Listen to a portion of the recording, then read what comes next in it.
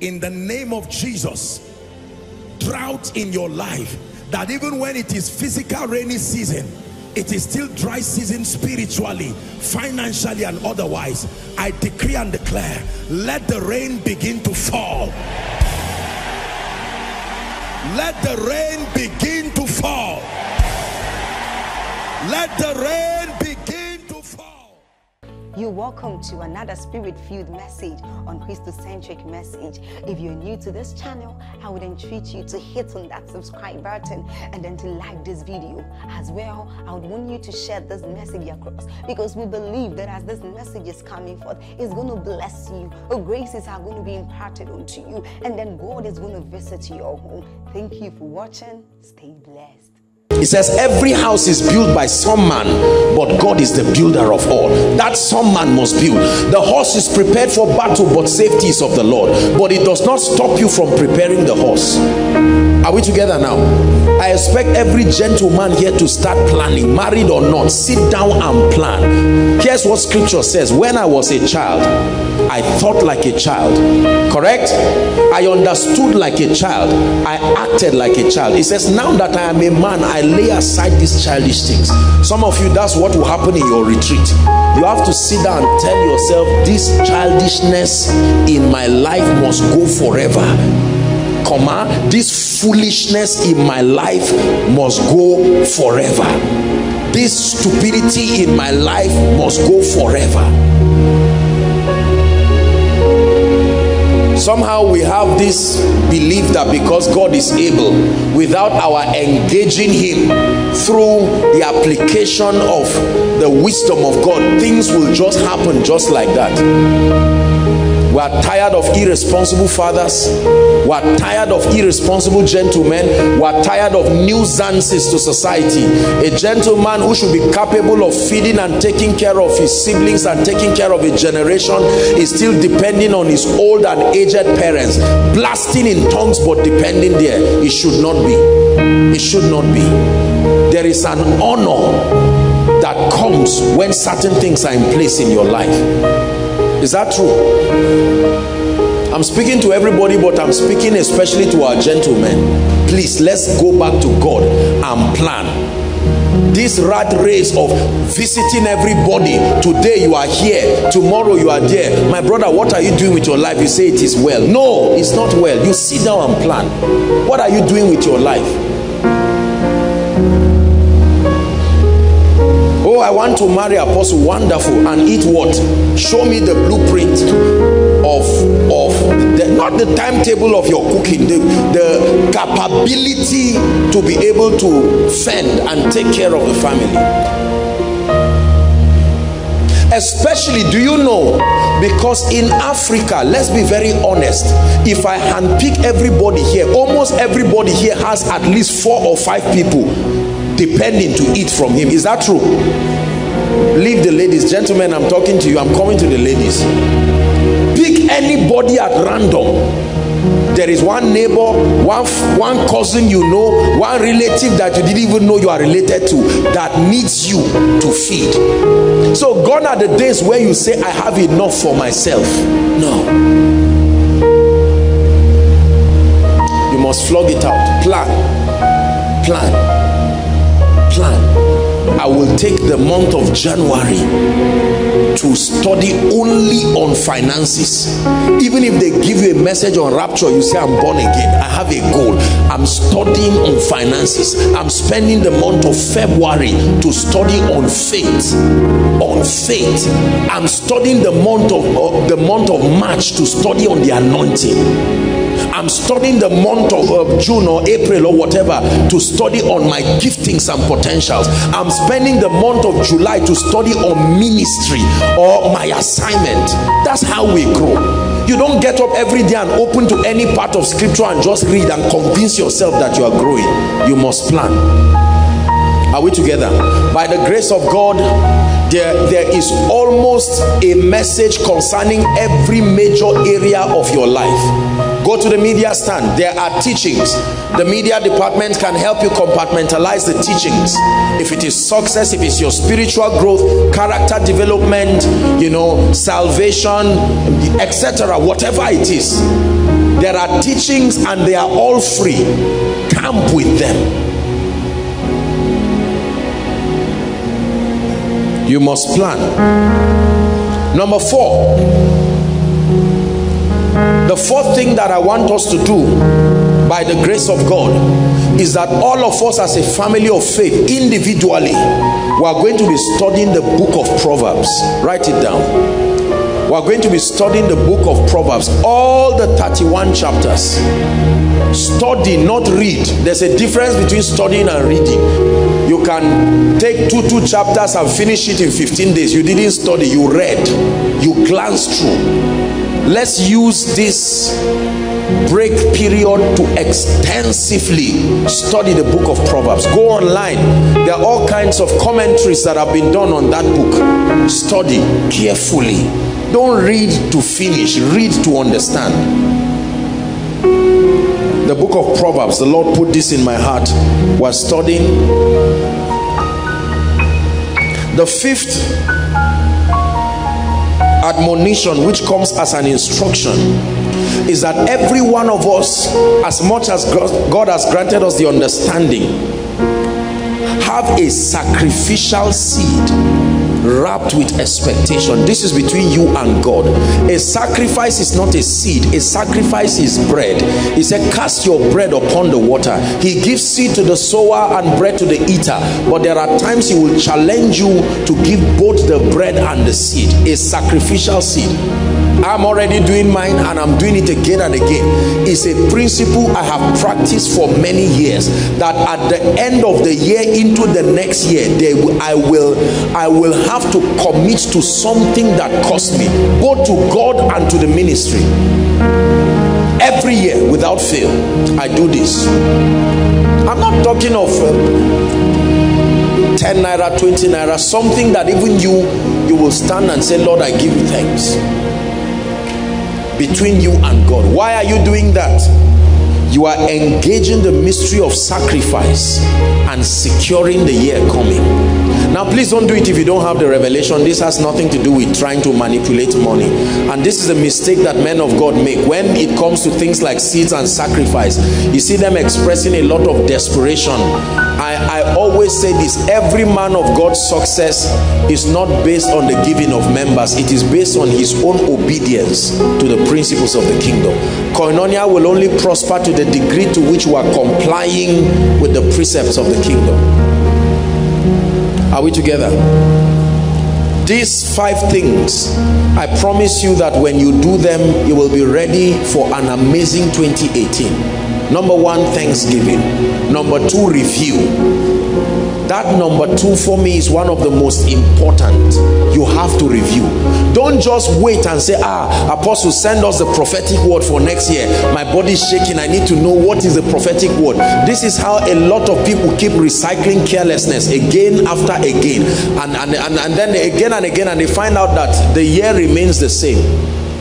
Different words coming, but there's no progress in our lives. So go back, get a notebook. Don't just get a little piece of paper. It's a sign that you are not serious with your own destiny. Get a notebook and sit down and write these things out. Come up by the Spirit. One of the things I can guarantee you that will happen in your silence is that the Holy Spirit will speak to you. He will correct you. He will applaud you. He will rebuke you. He will encourage you. He will challenge you. Let the chastening of the Lord not be something that you resent. Whatever happens in that secret place, embrace it as the refiner's fire. It is going to be the key to your next level. Is that true? Praise God. So you do this. This is my first encouragement for us tonight. These 5 things, the Lord put it in my heart and I felt to share with us to help us maximize our time. Proverbs chapter 4. Blessed be the name of the Lord. We're reading the first 10 verses. Proverbs chapter 4.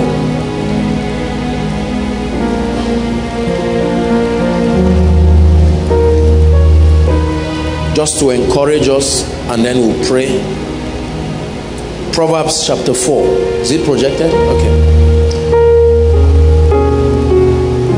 Hear ye, children, the instructions of a father, and attend to no understanding, for I give you good doctrine. Forsake ye not my law. Solomon is teaching us here. For I was my father's son, tender and only beloved in the sight of my mother. He taught me also and said unto me, let thy heart retain my words, keep my commandments and live. Verse 5. Get wisdom, get understanding, forget it not, neither decline from the words of my mouth. Verse 6. Forsake her not. Who is the her? Wisdom, understanding. Forsake her not, and she shall preserve thee. Take note, the benefits of embracing wisdom and understanding. She shall preserve thee. Love her, and she shall keep thee. 7 says, wisdom is the principal thing. Therefore, get wisdom, and with all thy getting, get understanding. Verse 8 says, exalt her, and she shall promote thee. She shall bring thee to honor. Who will bring you? Wisdom and understanding. Not just wisdom. Wisdom and understanding will bring you to honor when thou dost embrace her. We are reading to verse 10. Verse 9. She shall give unto thy head an ornament of grace, a crown of glory shall she deliver unto you. Verse 10. Hear, O my son, and receive my sayings, and the years of thy life shall be many. From preservation to honor to longevity, wisdom and understanding. Wisdom is the capacity to understand the mind of Christ. Wisdom is the ability to communicate the scriptural solution concerning every issue of life. The scriptural solution to every issue of life is called wisdom. You are wise to the degree to which you comprehend the ability to profess scriptural solution. There are cultural solutions to life's problems. There are occultic solutions to life problems. There are emotional solutions to life's problems. None of them in themselves are able to provide lasting solutions, but the wisdom of God. The wisdom of God. I have pursued the wisdom of God with my life because when I was exposed to my own folly and the fact that I am so limited and the consequences of foolishness, the Bible says he that walks with the wise shall be wise himself. But he said, just being the companion of a fool, your destruction is guaranteed. If as a companion of a fool you are destroyed, then what happens to the fool? Just being a friend to a foolish man, allowing his foolish decisions to influence you, it guarantees doom for you. That means every fool has no hope. Foolishness is bankruptcy of the knowledge of God's principles. It's not just acting foolishly. The foolish action is a product of bankruptcy in your spirit and in your mind. I like us to carefully examine the decisions in our lives. I want us to carefully examine the things that we do. The degree to which you have succeeded is a show of how you have manifested the wisdom of God. Every time results are not produced in your life is because there was a defaulting in the wisdom of God. It's an uncomfortable truth, but it's the secret to rising and pressing for wisdom. I am ever ready to be shown by God the areas in my life where I am bankrupt of the wisdom of God. It doesn't embarrass me. I want to know. I search for it like one who is looking for treasure. If you do not contend for wisdom, your life will be an unending circle of pain, an unending circle of regrets, an unending circle of many things. Most of us look at our lives this year and we can see several points in our lives where foolishness veered us off the path of glory and brought us into a lot of pain. Some of us lost destiny helpers. Some of us lost the gift of men. Is that true? Some of us lost opportunities. Some of us lost access. Several things. No wisdom. Some of us this year, we approached our parents wrongly, and right now there is a divide between us and our parents. Lack of wisdom. Some of us had zeal with no knowledge, and it brought a lot of trouble to our businesses, a lot of trouble to our ministries. Wisdom is very important. The Bible says it is the principal thing.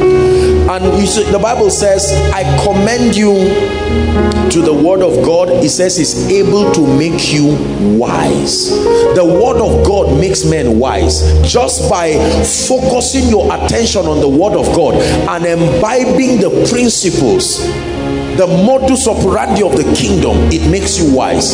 The word of God teaches you how to relate with difficult people. The word of God teaches you how to speak and when to speak so that you don't get into trouble. The word of God teaches you how to respond to unbelievers. Many of us come from families where there is a mixture of people who are both of the faith and not of the faith. Wisdom teaches you how to communicate. Wisdom teaches you that when you are angry, be silent, because every time you speak, you will speak in the flesh. There are many people who just obeying this principle would have saved them businesses worth millions of naira. They uttered words that they are still paying for it today. Are we together? Our challenges, Dr. Mike Murdoch will say there is no money problem anywhere. And I agree with him. Most of our challenges, because you see, we are victims of our understanding, and most of the things we have executed in our lives are reflections of the limitations of our knowledge, our wisdom, our understanding. Guess what the Bible says? It says, through wisdom a house is built. Then it says, by understanding it is established. The firmness of that house is a product of understanding.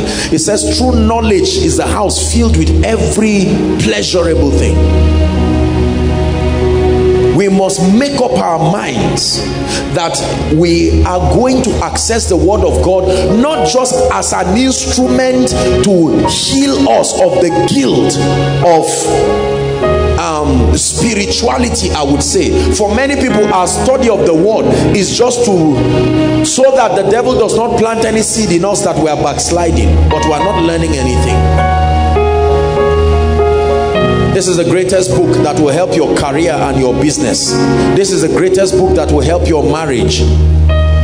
This is the greatest book. The sufferings in our world today is because we have ignored the truths that are here. We have read it like a religious book. We have read it to preach. We have read it to carry out Bible studies and prayer sessions, but we have not read it for the purpose of accessing wisdom. For the way of the Lord is the way of wisdom.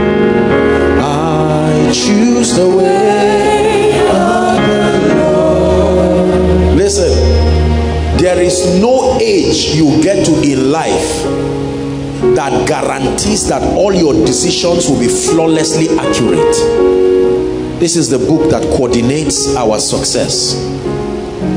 There is no educational height you get to that guarantees that your decision-making process will be accurate.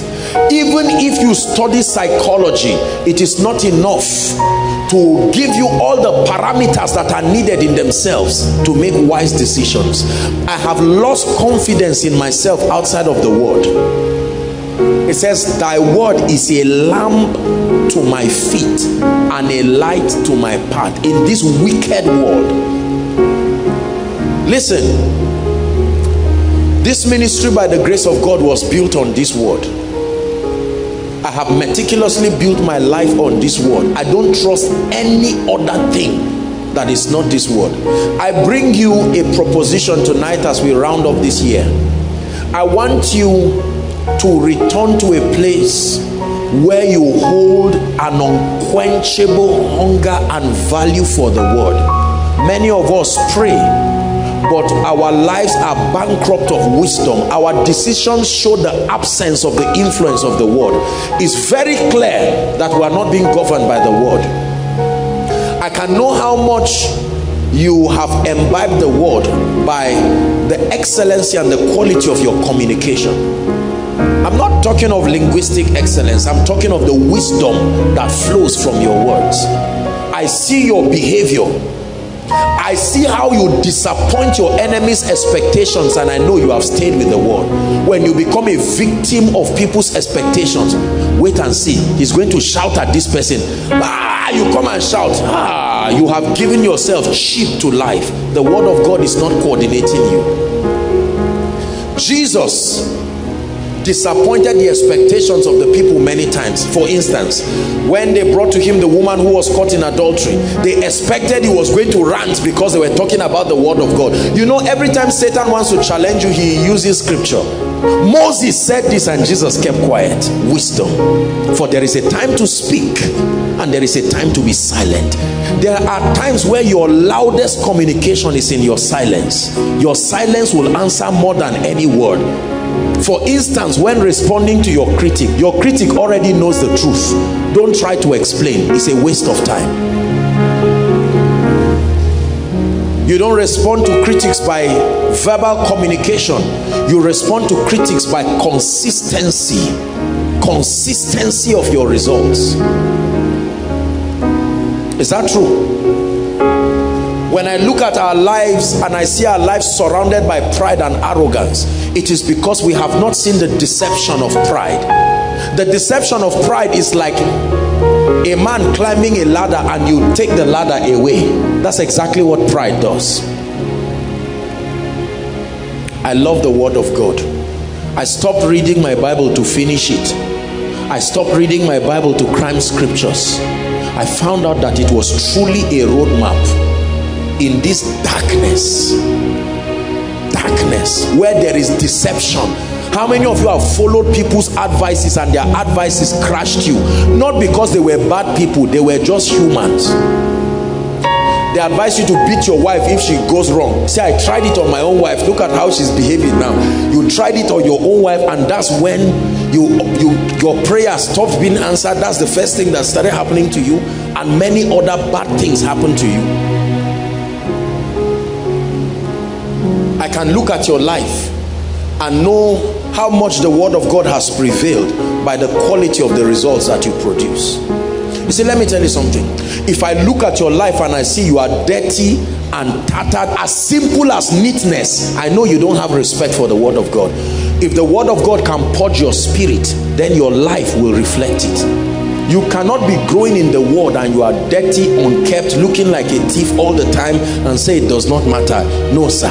No, sir. The word of God will make you to buy iron, because it will teach you that there is a way you appear before kings. There is a way kings behave. And the Bible tells you that you have been made, according to Revelation chapter 5 and verse 10, we have been made unto God a kingdom of kings and priests. So you speak like a king. You act like a king. Is that true? It is the word of God that is the antidote to these conflicts that our cultures create in our heads.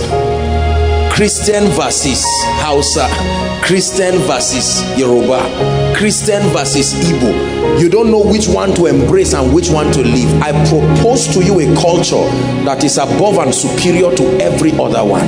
That any part of your culture that does not subscribe to the word of God, eject it immediately. The kingdom is a culture. Most of us, our lives are being destroyed because of our unfortunate loyalty to cultural tenets that are completely antichrist. So although we are attempting again and again to be spiritual, but the thinkings that we have imbibed from culture continue to fight God in our lives. I have no loyalty to anything that is not of God. This is it. This is my new culture. Scripture tells me that I've been called out of every tribe. I'm not saying culture is bad in itself, but trust me, there are demonic and satanic areas. There are certain aspects of cultures that are not seen in themselves, but I tell you, they are weights. A weight is something that can provide an impedance. It can stop your movement. It says, my yoke is easy and my burden is light. So when you are carrying a weight that is destroying your life, in our place we don't do this. In our place women cannot talk. Who is this woman preaching? I can't listen to her because in our, which your place? Who invented it?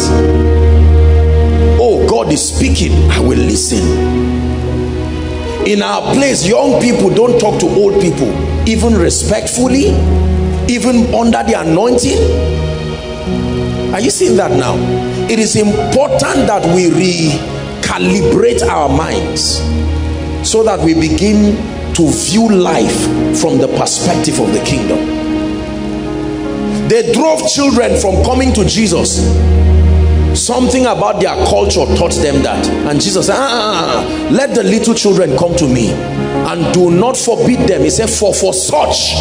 That means these children roaming around are teaching you a lesson you are not learning, that until you become like one of these, not childish but childlike, very malleable in your faith and understanding. He says the kingdom is for such. Are you getting blessed tonight? Get wisdom, get understanding, make a conscious decision that in the name of the Lord Jesus, although I was born in so place, I was born under so condition, by the grace of God my children will not live under that kind of condition. The Lord by his Spirit will lift me. It's not about Nazareth, it's not about where you come from, it's about your ability to walk with the word of God and bring that transformation. Hallelujah. By the grace of God, I have made it a personal commitment as a minister that I will never create seditions or favoritism based on geographic factors. Never. You will never see me do that. I love my people, wonderful people, love my region where I come from, but by the grace of God, I've traveled to every one of the regions of this nation and they love me unreservedly, because I do not and will never try to create any sense of superiority of one culture above another. I love everyone. The Bible says there is neither male nor female, neither Jew nor Greek, bond nor free. We're all in Christ. So I cannot see Ike and say Ike is Igbo, and say Pastor Alpha is from Kogi State, Promise is from Delta, and I say you are my person. Be careful. Those are the kinds of mindsets that rob us, because your destiny helper will come as directed. It may not be from your place. Joseph of Arimathea, the Bible does not record that he was part of the disciples of Jesus. How about Simon of Cyrene? The people who played very major roles in the life of Jesus. Jesus was rejected by his own people. They ran away. Anna the prophetess, Simeon in the temple, Joseph of Arimathea. Look at the strange people who came and attended to him. Wisdom.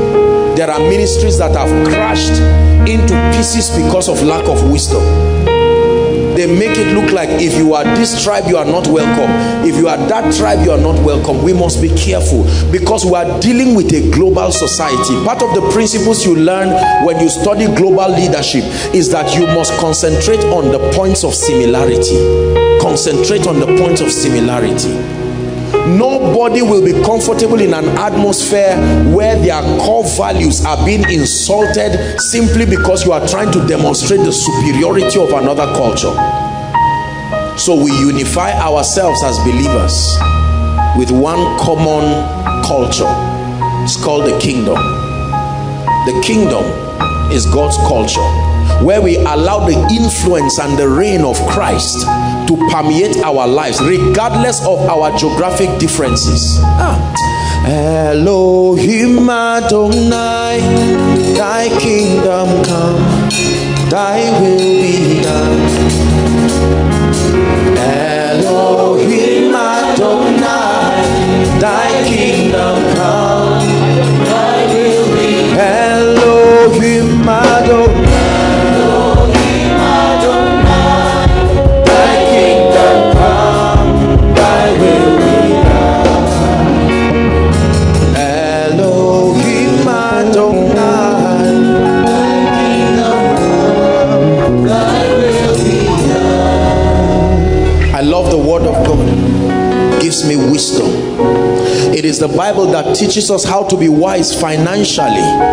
It says a good man leaves an inheritance for his children's children. So when you see a young man spending as if he will not marry, you see that? Living a fake and a foolish life. That's a selfish man, because he's not thinking about his children and his children's children. The Bible says it. The Bible says there is he that scattereth. Hear the wisdom of God. There is he that scattereth and increaseth. There is he that withholdeth more than is meet and tends to poverty. That means there is a relationship between greed and lack. The Bible establishes it. So when there is lack in your life, you check and you see that there is scripture is fulfilled in your life. The Bible talks about tithing, that there is a relationship between the opening of your heavens and your tithing. Regardless of whatever opinions are available, scripture cannot be broken. It is by these two immutable things. God swore his word will not be broken. Heaven and earth will pass away, but brothers and sisters, men and their philosophies and their pride and their arrogance, nations and kingdoms will rise and fall, but the word of God remains consistent. One of the greatest fears, if I would say, in my life is to find out that at the end of my life I believed a lie. I wasted my time following a man, following a philosophy, and then at the end he would tell me, I'm sorry, me too, I'm as confused as you. I choose the word of God that liveth and abideth forever. This ministry is a tithing ministry. I'm a tithing person. There is no devil and no doctrine that will ever stop us. That's why there is no amount of recession. I say it with all humility, by the grace of God Almighty, that is capable of limiting me as a person and limiting the work of God. For he said, I will build my church, and if you allow me build it, I will build it in such a manner that the gates of hell will not prevail. This is the wisdom of God. I have learned from the wisdom of God that as a man of God, your assignment is to lift up Jesus, not yourself. This is the secret to crowd. You lift up yourself, you pay for it. It says, and if I be lifted, the reward for lifting me is mysteriously. I will draw all men, not some men, not some territories. When I found this, I said, Lord, I have no business building any empire. It is about Jesus, the King of Kings and the Lord of Lords. Thank God for the honor, but I'm so happy to let you know that the one who really deserves all the glory and all the honor is Jesus, the head of the church, the builder of Koinonia. It came from the word. I'm showing you things from the word. I have found out in the word of God that when you honor the body of Christ, there are dimensions you enter. It is the word of God that gave me that wisdom. So I can insult a man because I do not like something about him, yet he's carrying an anointing that can help me. It is for this cause many are weak. For this cause many are sick. For this cause many do sleep. There are many people who would have cheaply received miracles, but the vessels that carry the anointing are not appealing to them. The scripture says there is a treasure in earthen vessel. He didn't tell you the vessel is golden. He said the vessel is earthen. So he can be angry like Elijah or temperous like Moses. They still are anointed. When I found out, I don't have any problem with any man of God. You never hear me open my mouth and tear down a man and his ministry, because I believe that there is always something I can learn. Even if I cannot learn spirituality, I can learn excellence. I can learn leadership. When you search for Jesus, everywhere you will find him. I learned from this scripture that as a man, as he thinketh in his heart, so is he. So I stopped wasting my time packaging a reality that is not here. Gone are the days where people try to buy suit, buy shoe with empty understanding, and then their minds reduce their lives back. Have you seen territories like that? They try to do physical things. They have not educated the people in that environment. Then they make tap. In 6 months, they spoil the tap to look like the mindsets of those living in that environment. No sensitization. So I learned that the key to my lifting is not buying clothes, buying shoe, buying all these things to prove a point, that I can wait with the Holy Spirit to reconstruct my understanding, and that inevitably the things I so admire will helplessly run towards me. Oh my God, and how true. This is one of the truest revelations I know in scripture. The supernatural power of the transformed mind and its ability to effortlessly draw to your life the realities that are consistent with your understanding. It is true. Are we together? The wisdom of God tells you there is hope for a tree, even if it be cut short. In our society where we are more than happy to conclude on people. You look at someone and say, this guy used to be an armed robber, there's no hope for him. But when you study the word of God, the Bible is full of people that God transformed their lives overnight. And my Bible says that rejected stone, that rejected stone. I'm speaking to someone in your family, and all the nonsense and rubbish that they say about people. There are people who started this year with their pride of spirituality, and right now they are almost not even born again, because their pride humbled them. They maintain their spiritual lives by themselves. But there are people who started this year saying, Lord, if you are looking for any vessel, can you use this drunkard? And God said, that's all I want, come. And right now as I speak to you, they are in various stages around the world, setting ablaze the kingdom of darkness, because he uses the foolish things.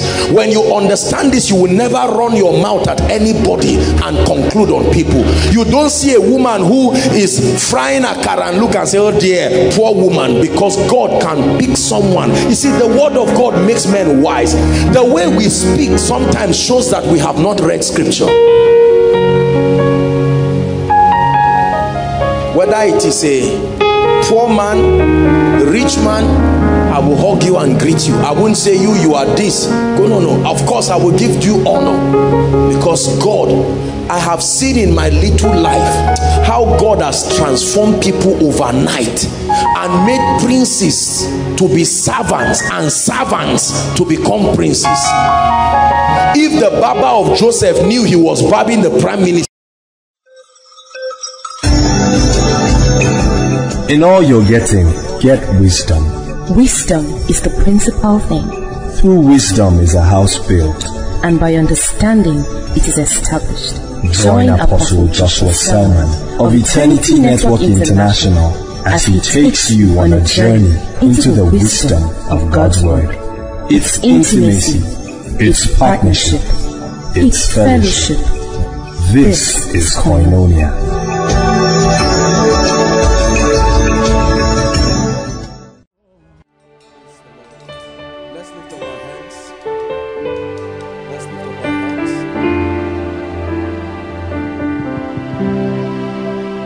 Hallelujah. Praise the Lord. Let's lift up our hands and bless his name. Jesus, we bless you. Jesus, we lift up your name. Jesus, we lift up your name. Jesus, we lift up your name. Lift up your hands and worship him. Jesus, we lift up your name. Lift your voice and say, Jesus, we lift up your name.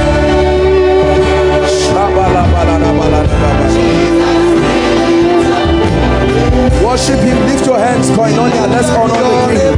Jesus, we lift up your name.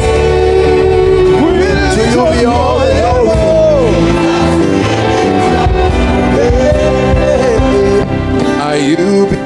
God, Almighty God, you know not more. You're not a man, you know. Are you God, Almighty God?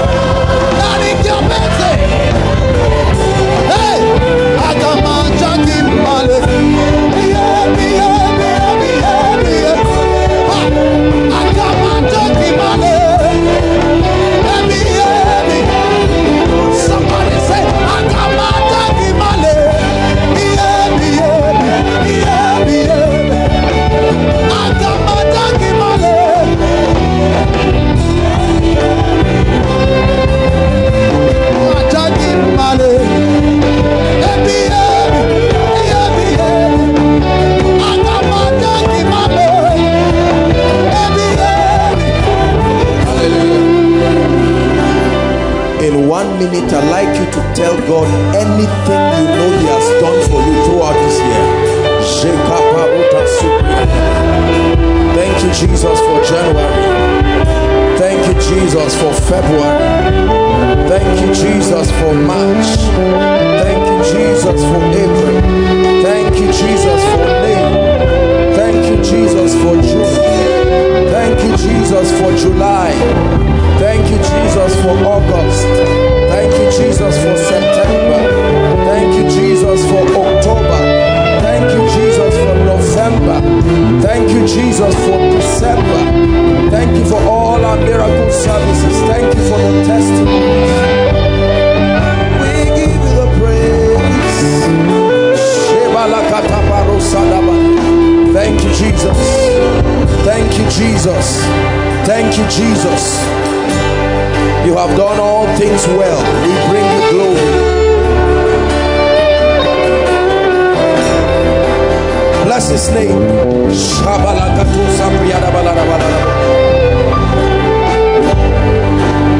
Thank you, Jesus. Thank you, Jesus. Thank you, Jesus. Blessed be the name of the Lord. From everlasting to everlasting you are God. Go ahead and bless Him.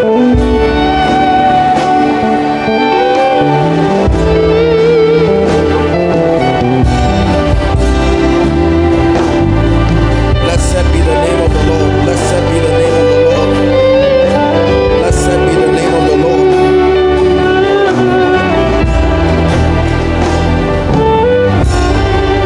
Hallelujah. Father, we are not ungrateful people. We thank you because the desires of our enemies did not come upon us. We thank you for preservation. We thank you for your grace. We thank you for your mercy. We thank you for your faithfulness. Lord, we thank you. You are dependable. You are reliable. Waymaker, miracle worker, promise keeper, light in the darkness. My God, that is who you are. Waymaker, miracle worker, promise keeper, light in the darkness.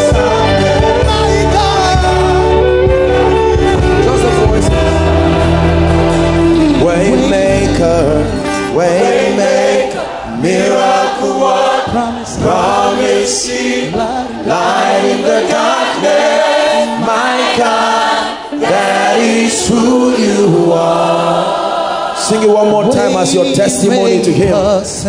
Waymaker, miracle worker, promise keeper, light in the darkness.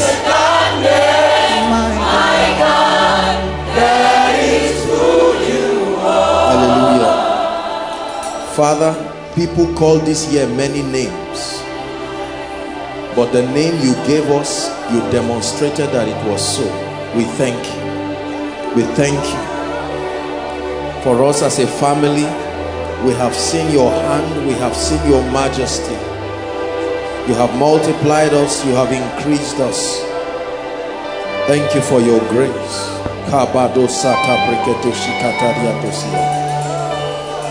That is who you are. Truly, That is who you are. I'm not a man. That is who you are.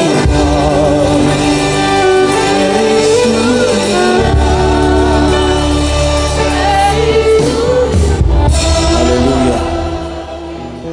Lord, you crown our year with goodness, and we thank you. We thank you.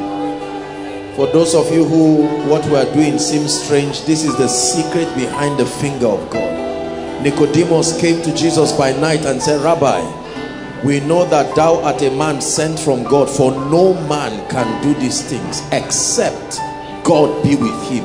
There is no level of intellect, there is no level of wisdom, there is no level of human science that is capable to do this. Father, we are not ashamed. Be glorified. Be glorified. Joshua Selman is nothing without your wisdom. Absolutely. Absolutely. Absolutely. Thank you for your grace. Thank you for your word. Thank you because you are true, dependable, reliable, faithful. We return thanks. We return thanks for sparing our lives, for triumphing over death, over sickness and infirmity, for turning the lives of people around. Thank you. Thank you for transforming millions around the world. Thank you for giving our teachings wings to move beyond the limitations of time. Thank you for the prevailing power of your word, for access to the mysteries of the kingdom. Thank you for the anointing of the Holy Ghost. Thank you for wealth and prosperity. Thank you for the effectual working of your grace. Thank you, Jesus. Thank you, Jesus. Thank you, Jesus. Thank you, Jesus. Thank you, Jesus. Thank you, Jesus. Thank you, Jesus. Hallelujah. You see, our generation is a very arrogant generation. We are very embarrassed. Whenever the spotlight leaves us, whether it is to God or to any other person, we frown at it. There is such a crave in our generation for power, for honor, for recognition. So when times come like this, when we all become ushers to bow before the king, sometimes because of our little achievements here and there, we pride ourselves into believing that it was a product of our wisdom. But every wise man who knows God knows how weak a man is. When you see God's result, separate the man from the result. This is the finger of God. This is the finger of God. This is the finger of God. 45 nations of the world, this is the finger of God. Light in the darkness. That is who you are. Jesus, thank you. When you speak, it is within your power to make it happen. Forgive us for our unbelief. Forgive us for thinking you are a man, you are God, the creator of the ends of the earth.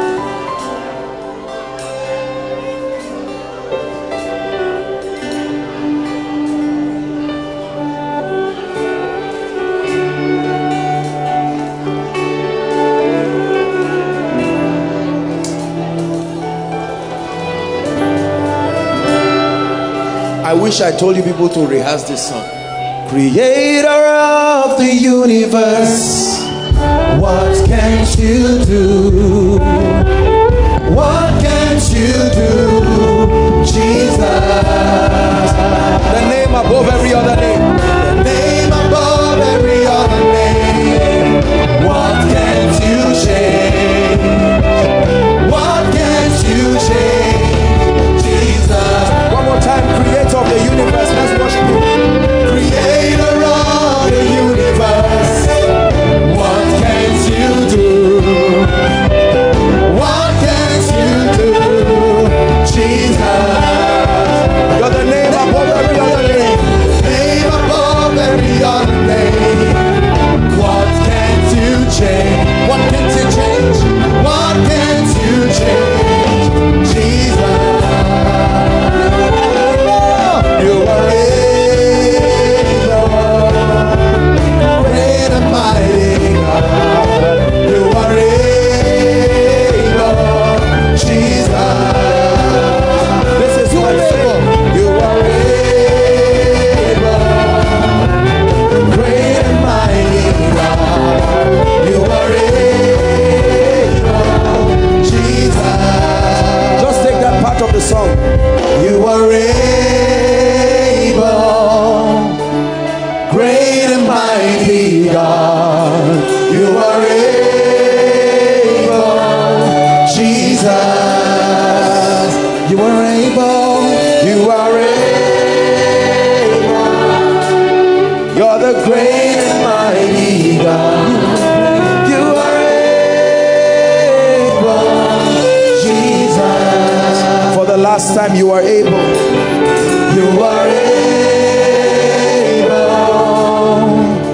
great and mighty God. You are able, Jesus. Hallelujah. God bless you. Please be seated. Yes, he is able. Yes, he is able. Great and mighty God. You are able, Jesus. The name above every other name. What can't you change? What can't you change, Jesus? You are the master of the universe. What can't you do? What can't you do, Jesus? Let me encourage you tonight, believers. Whatever God tells you, he can do it. Believe me. Believe me. Don't mind what you see when he's speaking to you. Just take your eyes away and with childlike foolishness say, Lord, I believe. If God tells you, I am lifting you on the wings of eagles, say, Lord, I believe. Don't ask and say, who is my uncle? I believe. I believe. This ministry is a testimony of what God can do when he finds men who can dare to believe him. Jesus, we give you the praise in the name of Jesus Christ. Hallelujah. Praise the Lord. Let's honor our worship team. Come on. Absolutely. Amen. Praise the Lord. Look, guys, I am so proud of you. You do not imagine. I was talking to a Jimmy and said, look, very soon we're going to start our own record label. Yeah. Absolutely.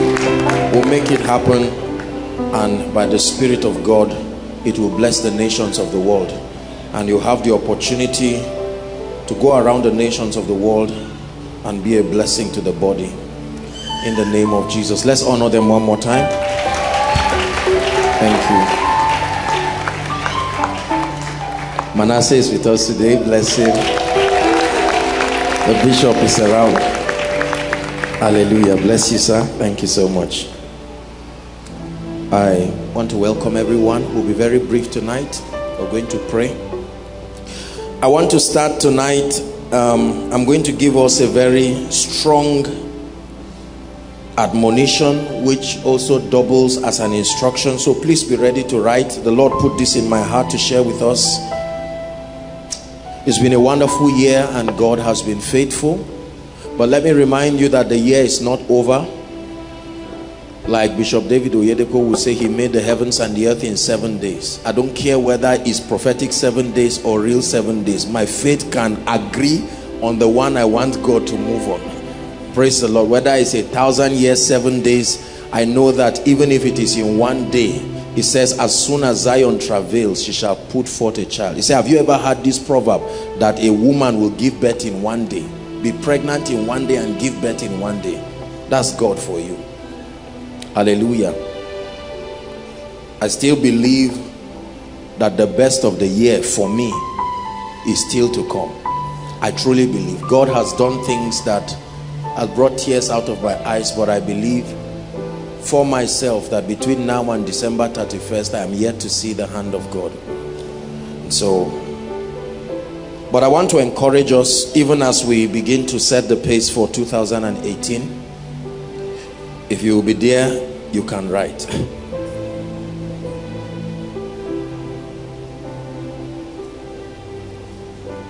No, gone are the days where people in a false show of humility, they say, we don't know whether we can see tomorrow. Is a lie. Don't let any man bring that nonsense around your table. No, you can believe. There are scriptures that authenticate the quality of your life, the longevity of your life. And the problem is that we come from environments that sociologically condition us to defeat. Thank you, Jesus. I want to give you a few things that the Lord put in my heart to encourage us. Really, this is what I'm here to do this night, and then a few other things that God will grant us grace to do. Now, most believers are not taught the relevance of a retreat. Most Christians are not taught that a retreat is part and parcel of the spiritual growth process of a believer. We teach fasting, we teach prayer, but very few believers have been taught as a corporate doctrine, not just a time out away from people, but a retreat that you end and begin seasons in your life in the presence of God. It is risky to end and begin seasons in your life in the flesh. The most spiritual aspect of your life should be when seasons are ending and when seasons are beginning, because that's when Satan gets at people. When the seasons have been cleared up and you are moving, it's difficult for Satan to derail you. Are we together now? So it is very, very important. Every one of us must make sure that we use this 1 month that we're having and take out at least a few days for a quality retreat. Now, there are different kinds of retreats. We have our workers' retreat as a ministry. There are all kinds of retreats. Families have their retreats, but this retreat I'm talking about is a retreat when you are exclusively alone with God. Not even husband and wife, not even father and children. No. There are certain things God will never tell you in public. There are certain things that you will only hear from God when you are alone with him. Are we together? It is a very deep and simple spiritual mystery that guarantees victory. Many believers have not paid attention to it. Retreats, very important. End of year retreats, very important. You must take out time. End of year retreat cannot be done in a few hours. That is laziness. You didn't have a retreat, you just had a quiet time. A retreat should be at least minimum 2 solid days. You can't spend 1 day. 1 day alone should be dedicated to Thanksgiving. Is God speaking to us? So every single one of us and those following online, we must take out time to have personal retreats. What are the activities that should happen in the retreats? Number 1,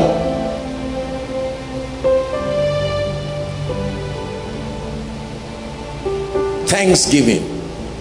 Your end of year retreat is barren of God's power until you begin and lavishly communicate thanksgiving. Thanksgiving. What we did here tonight is just a representation. The same way you spend a night vigil praying and putting your needs, you must thank God. Mention them one by one. Let me tell you, I know this about God. He never gets tired hearing people thank him. Lord, thank you. Thank you. You gave me tea. Thank you. Last year it was without blue band. You added blue band this year. So you observed it. You see that? Not, Lord, you thank you for the food you gave me. That's a careless thanksgiving. Father, thank you. Last year it was tap water. Now you gave me bottled water. Thank you. That means you are careful. You are forgetting not his benefits. When it comes to requests, we are very meticulous. Lord, give me 1, 2, 3, 4. Then when it comes to thanksgiving, we say, Lord, even me, I can't remember. Are you not God? Don't you know everything? I just thank you for everything. Let's go to another prayer request. And God says, how selfish. Selfish. When you thank God, mention things one by one. Lord, thank you. I was on my way to Kaduna and the car wanted to capsize. You saved me. Thank you. And God will say, this happened January. Say, Lord, I didn't forget. You are too faithful for me to forget that event. He say, you remember this for me? Get ready for another dimension. Thanksgiving. Write it down. Thanksgiving. We must take out quality time to thank him. Number 2, I'm teaching you how to maximize, to set the pace to maximize your retreat. What do you do during your personal retreat?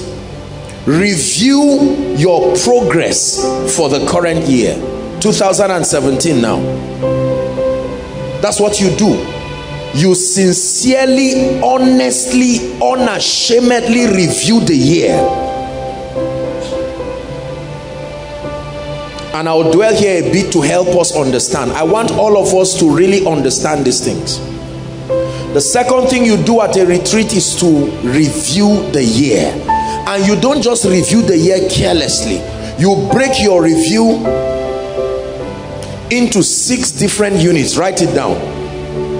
The first area is your spiritual life. You review your spiritual life. Review your passion for God. Review the illumination of the word that you have accessed. What do you know now that you did not know last year? What do you understand now that you did not understand last year? Review your character. Create a scale for it. Can I say I am improving? Not just in the knowledge of God. Am I useful to society? Am I becoming a leader? Am I becoming a person of character? So your spiritual life is the first area that you have to review. Let me tell you something about retreats. You must be honest. You see why you have to be alone? Excuse me. You must be honest. You must be unashamed. You must be very sincere before God. Number 2, mental development and your capacity. You review that area. Did I cooperate with the word of God to develop my mind? Did I acquire useful informations that will set me on the cutting edge of relevance? Did I just pray and fast and build my life spiritually and allowed my mind and my relevance with my sociological environment to die? Are we together now? Yes, it matters that we not only grow spiritually, but we sustain the ability to be useful. We must be able to communicate the life of Christ to our environment. So you review it. What books did I read? What do I know about leadership? Did I learn anything? Did I build my mind? What do I know about mindsets? Am I still carrying my village in my head, moving around with it? Am I still carrying the attributes that keep me poor and a failure? Am I still carrying the attributes that make good things to live my life? Is God helping us? Number 3, review how much you have taken care of your body, your health. In a retreat, yes sir, that's the best place so that you can easily ask for forgiveness. When? Because the only person you really have offended is God. This body belongs to him. For some of us, 2017 has been a useful year spiritually and a careless one health-wise. Is that true? Review. Oh, this year, Lord, I apologize. I ate anyhow, I did all kinds of things anyhow, destroyed my body. Why do you make these reviews? Because you need this body to last very long. Are we together? Gone are the days when people don't talk about this in church and they tell people the most important thing is your spiritual life. And you see someone of 32 looking like 50. They ask him, how old are you? He said, I will be 33 next year. Say, well, so why are you looking like? He said, condition make crayfish bed.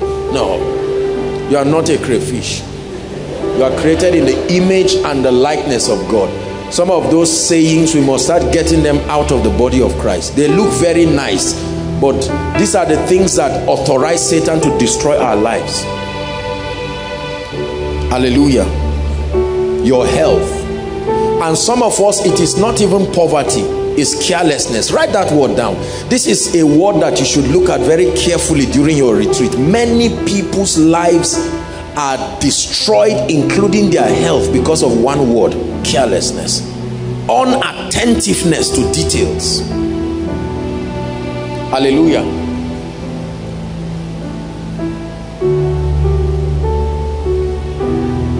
Number 4, review your assignment.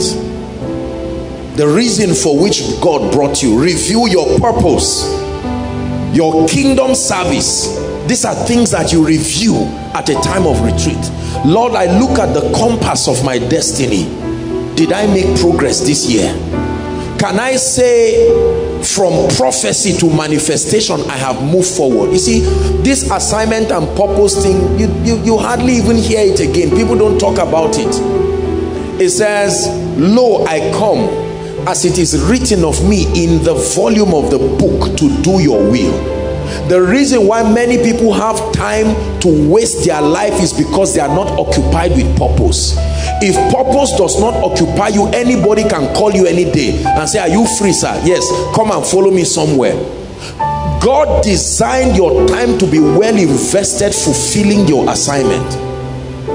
This idleness that our generation has is because we are not occupied in purpose.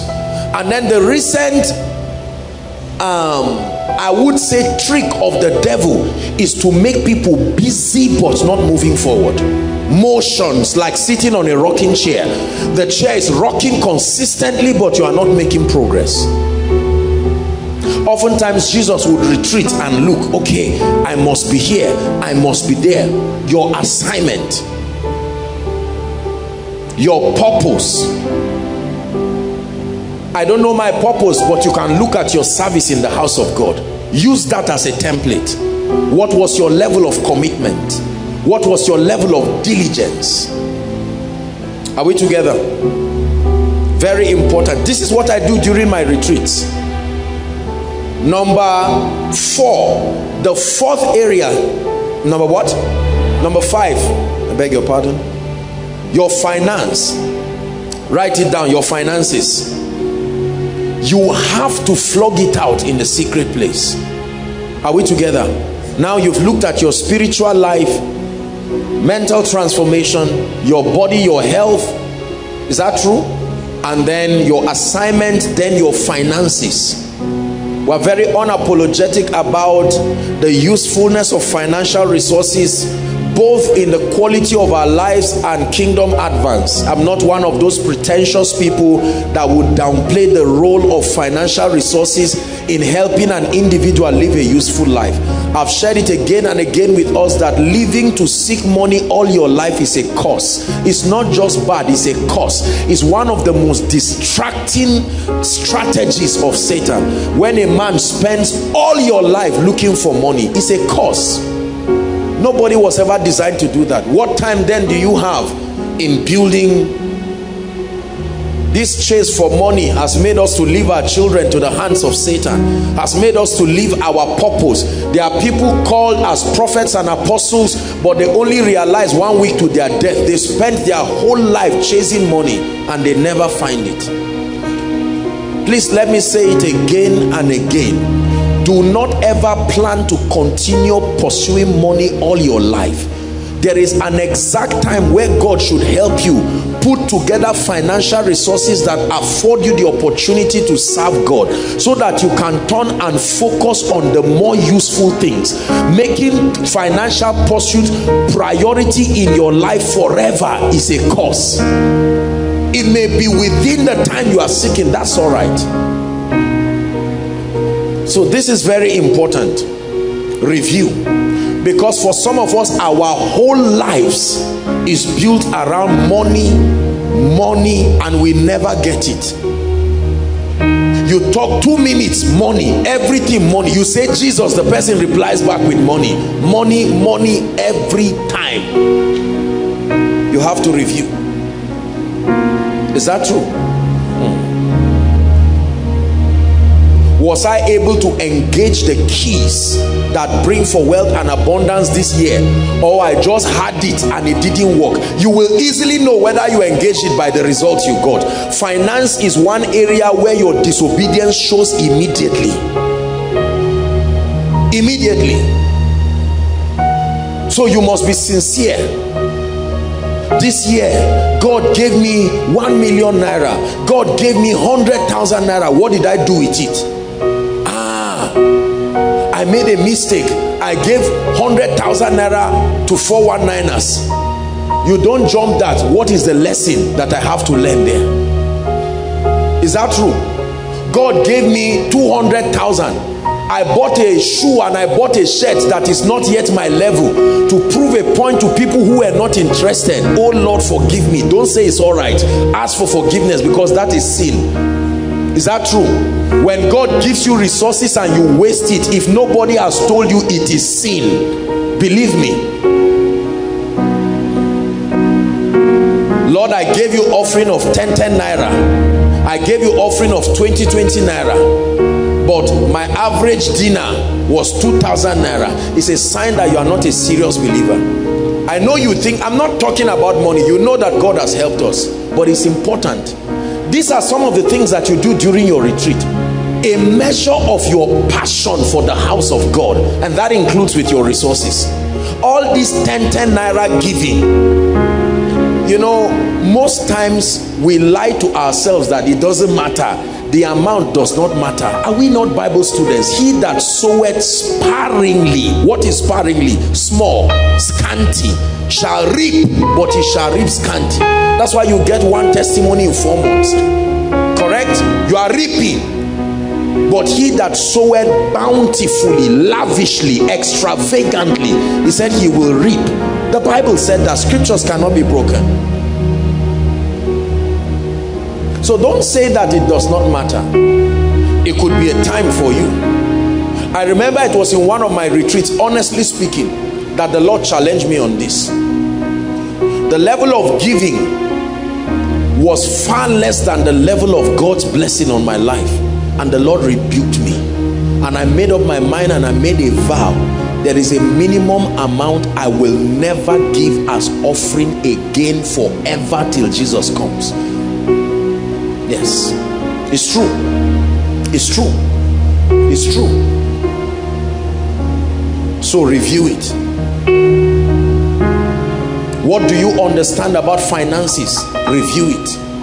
If all you know about finances is business and job, is better, you have to sit down and flog that area.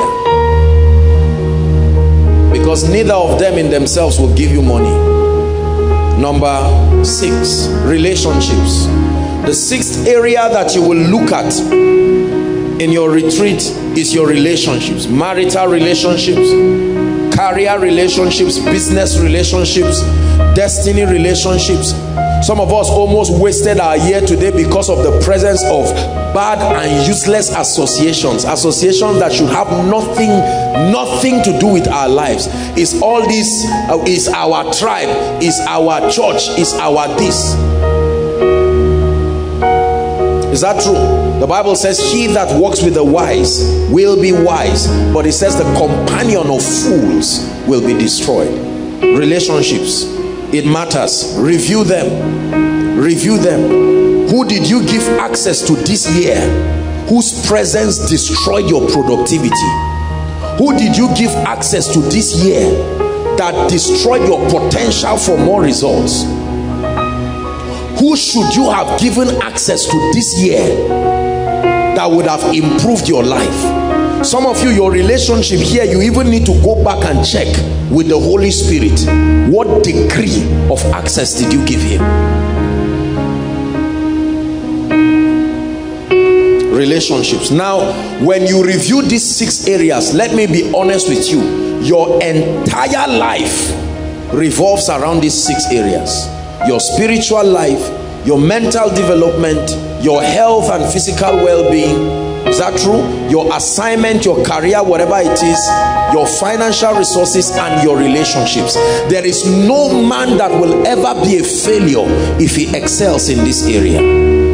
Usually what I do is that I scale all 6 areas and look at the best performing area and the worst performing area, and I must answer why. I won't just say I will improve. Why? Why was this the best and why was this the worst? If your relationships, for instance, was the worst this year, what don't I know about friendship? What have I not learned? Maybe I'm neglecting honor. Maybe I'm not valuable enough. Maybe I'm too much of a talkative. Maybe I'm not somebody who can be committed secret. Maybe I'm somebody who is not friendly. Maybe I'm someone who is jealous. Lord help me. You write it down. Are you seeing how people grow in retreat? You never come out of that experience the same. No, sir. People jump into the new year and laugh and fast for 10 days or 21 days and become the same old them again. And you see, the Bible says you never put new wine in an old wine skin. If your wine skin is old, nothing new will ever come. You will have to replace that wine skin like a snake molting, shedding off the old skin so that there can be room for expansion. He said, go and borrow vessels, borrow the wine skin, borrow not a few, and the more the wine skin, the more capacity for the anointing to function. Is that true? You must take out time. So this is the second thing you do. The first thing, let's review: thanksgiving. Thanksgiving. Then the second thing you do is a review of the year. I gave you 6 aspects of your review. The third thing is that you must plan for 2018. Plan for 2018. I'll tell you how to plan shortly. Please write this. It's very important. Plan for 2018. It's amazing how many people don't plan. They think just because they are writing what they would do, they think that's planning. That's not planning. Many times those things are just wishes, because at the end of the year, less than 1% of them ever happen. That's not a goal. How do you plan? Set clear goals in these 6 areas we just reviewed. Set clear goals with scriptural backings in each of them. I am convinced that if you set a goal in any of these 6 areas and it doesn't have a scriptural backing, it will not come to pass, because there is no basis for committing God. Remember, your success is based on your partnership. You are not going to plan alone, for by the arm of flesh shall no man prevail. You must plan and add a scriptural backing. That means a spiritual basis for committing God in those areas. And then you must add time targets to them. Every day is not conducive for everything. No, sir. When you buy a product, if we pick up this bottle of water, you will see there's a little inscription there, the manufacturing date, and then they write something best before. In other words, to get the best of this product, it should be consumed within this time range. Putting time target to your goals puts a healthy pressure on you to be able to achieve them. The reason why I believe that a lot of us have defaulted on our goals is because there is no time allocation. So we make it look like every day is conducive. No, sir.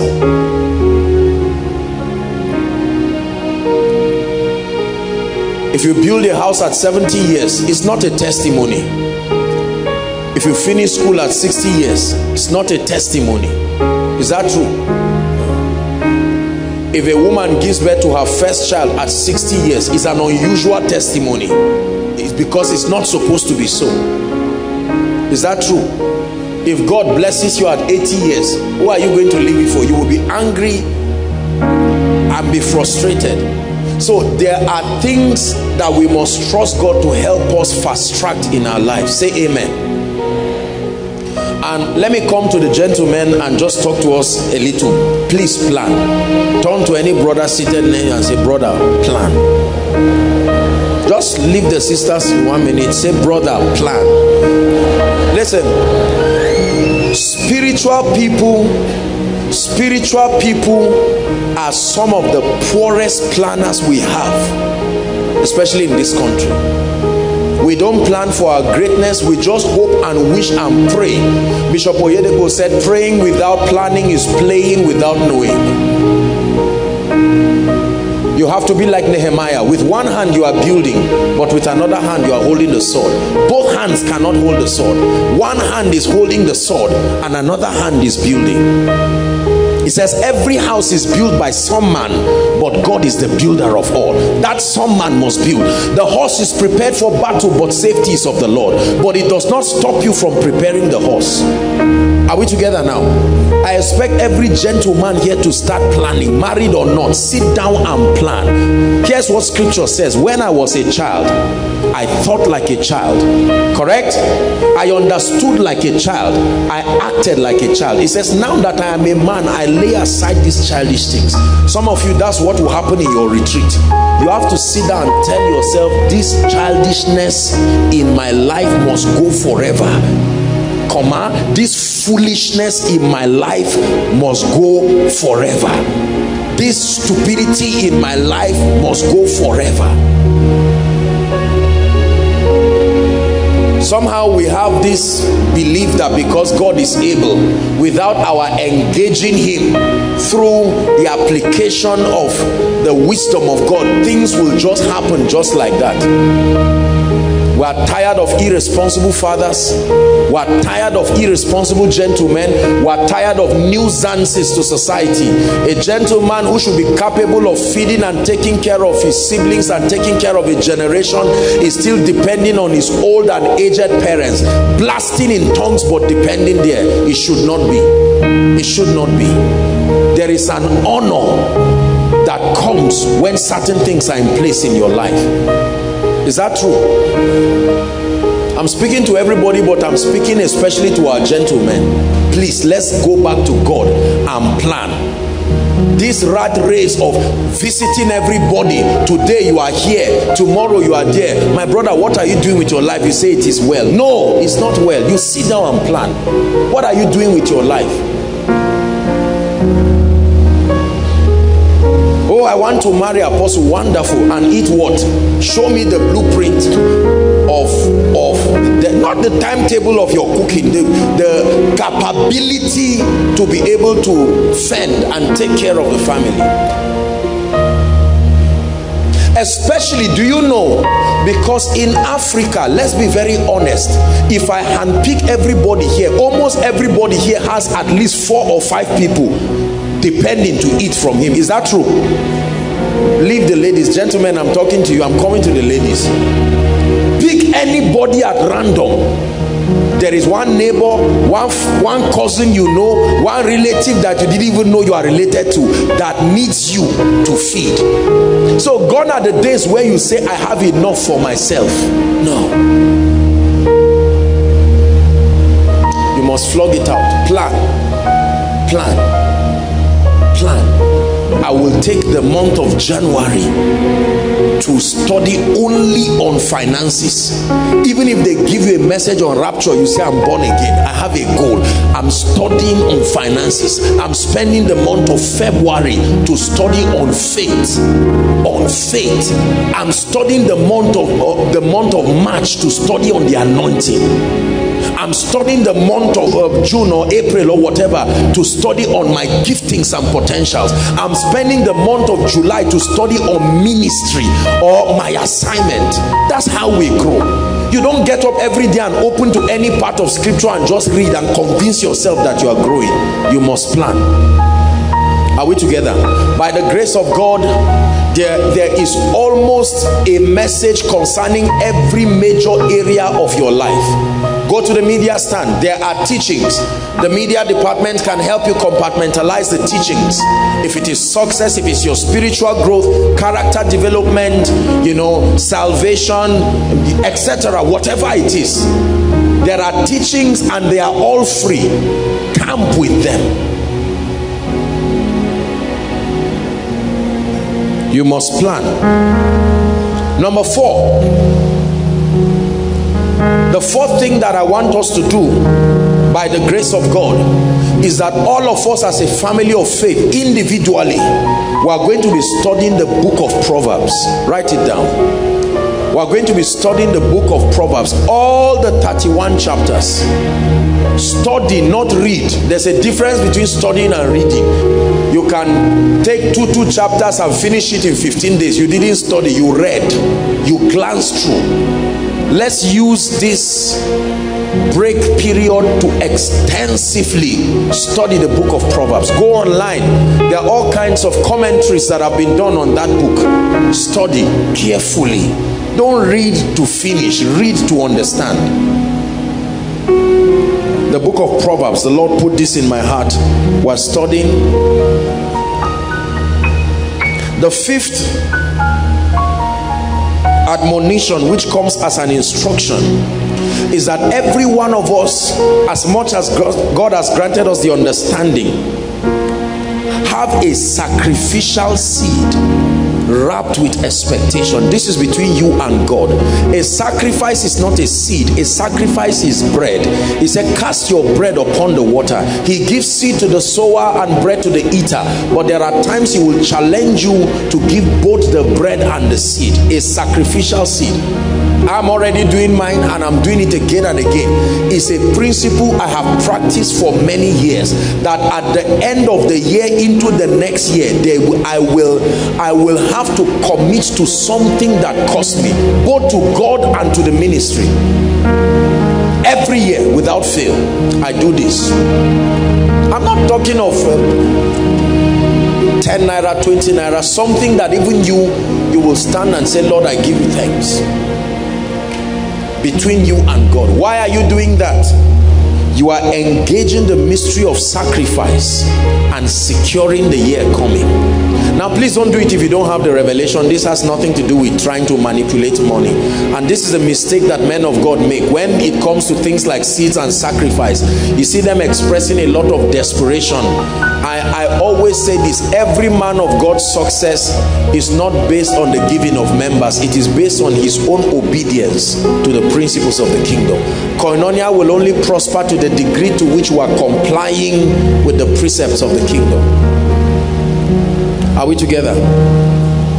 These 5 things, I promise you that when you do them, you will be ready for an amazing 2018. Number 1, thanksgiving. Number 2, review. That number 2 for me is one of the most important. You have to review. Don't just wait and say, Apostle, send us the prophetic word for next year. My body is shaking. I need to know what is the prophetic word. This is how a lot of people keep recycling carelessness again after again.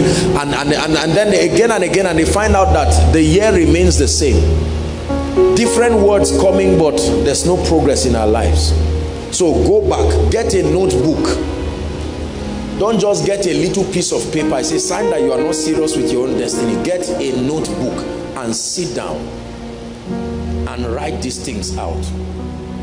Come up by the Spirit. One of the things I can guarantee you that will happen in your silence is that the Holy Spirit will speak to you. He will correct you. Hello, beloved in Christ. We hope this message was a blessing to you. I would want you to do something for us. If you are new here, kindly hit on that subscribe button for us, and then like this video as well. Share to your family and friends to bless them, because we know that this this message will be a blessing to their body, to their soul, and to their spirit. We would need you to do one thing for us too. Tell us in the comment section where you were watching us from, and then if you've got any testimony for us, kindly share with us. Thank you for watching.